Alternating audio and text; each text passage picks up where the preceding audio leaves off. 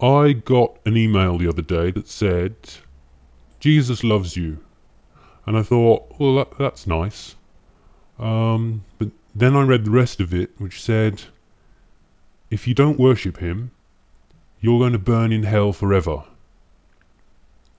So it's quite a conditional kind of love, the love that Jesus has for me.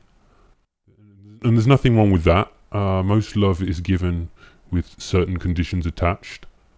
I mean, for example, I loved my wife. I loved her very much when this picture was taken. I wasn't so keen on her after she put on a few pounds. I did sort of stop loving her as much after that, and we're not together anymore. But that's I'm human and very shallow, and I've often thought that Jesus should be a bit more I don't know, noble than me.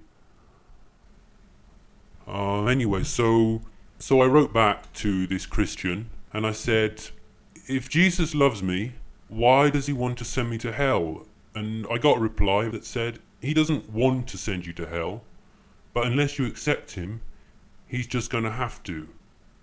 So I sent another mail. I said, I'm confused. Are you saying that Jesus doesn't make the rules? Because surely if he doesn't want to do something, he doesn't have to. I mean, he is Jesus after all. And the reply came back, well, it's like this. Jesus loves you, but his dad thinks you're a shit. And I was thinking, well, okay, that's not fair exactly, but at least it's clear. When I got another email that said, P.S. Jesus is his own dad.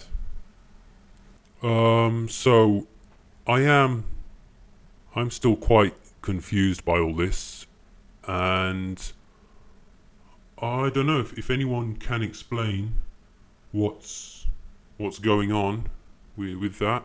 Maybe you can leave me a message. Thanks.